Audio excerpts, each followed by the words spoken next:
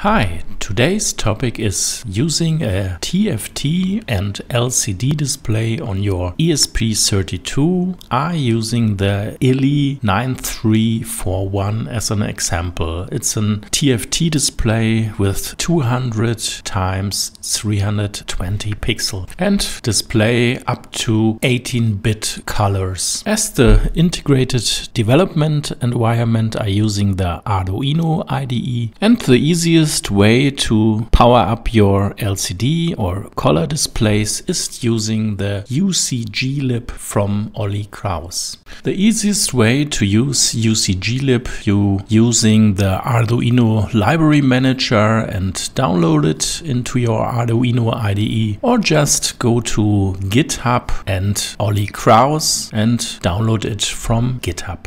But before we dive deeper in the software aspects, let's go to the wiring of our display and the ESP32. First, we connect the ground wiring to the ground of the ESP32, then the 3.3 volt to the VCC pin, then we're using the MOSI pin on IO pin 23. Then the clock of the SPI bus, we're using IO pin 18. Then the client select pin, I use IO pin 5. Then the reset connection goes to IO pin 19. And the data and command line goes to IO pin 13. But you can use any IO pin you like. Then I connect the LED or backlight pin to 3.3 volt, so it's don't go to any GPIO pin, but you can use a GPIO pin if you need to switch out the backlight sometimes, maybe for energy saving reasons. Then we use our UART converter to flash and debugging purposes, so we connect our receive pin to the transmit pin of our ESP32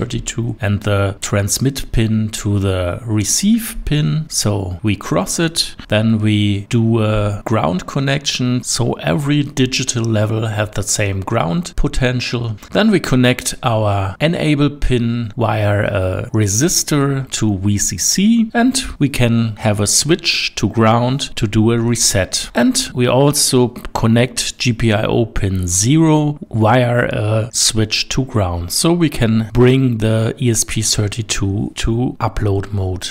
Now let's return to our Arduino IDE and to the first example with the Ucglib. I use the box 3D example. It's the most complicated, but so we can check all the functionality of our display and the ESP32 adoption. So we open the file menu and examples and search for Ucglib, and then we use the box 3D sketch. And the only thing we have to change is our display type and our GPIO pins. So I use the ILI9341 with software SPI, and for the clock I use 18, for data 23, for command and data I use 13, client select goes to 5 and reset to 90, just like our wiring. Then we check our boards on the tool menu. I use the ESP32 development module with 80 megahertz and upload speed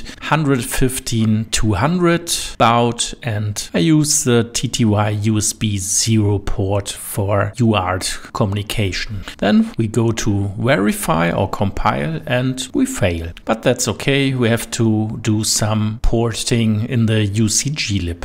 And now we search on our hard disk. We find an Arduino folder and a folder named libraries and Ucglib, and we go to the src or source folder and we find a Ucglib.cpp. That's our C++ file, and we open it and do some changes. If you want to load my changes, I put it into GitHub so you can download it and use it in your own example. You can find the link to the source files in the description down below.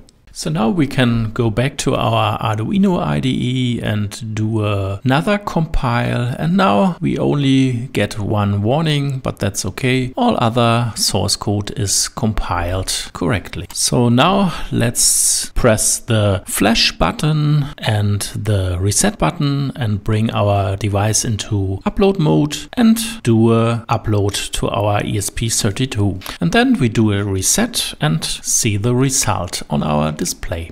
So let's go to the bench, and here we have our ESP32 wire to our breadboard, and on the breadboard all the connections go to the ILI9341. And on our display we see the box 3D example with a rotating cube. I've also tried the SPI hardware driver, but it only works slower than the software driver, so maybe in another video I can show you the hardware connection, but today I only use the software SPI driver. So thanks for watching today, and I hope you enjoy the video, and as always I hope you learned something, and if so, please give me a thumbs up and also subscribe to my channel. Thank you, bye bye.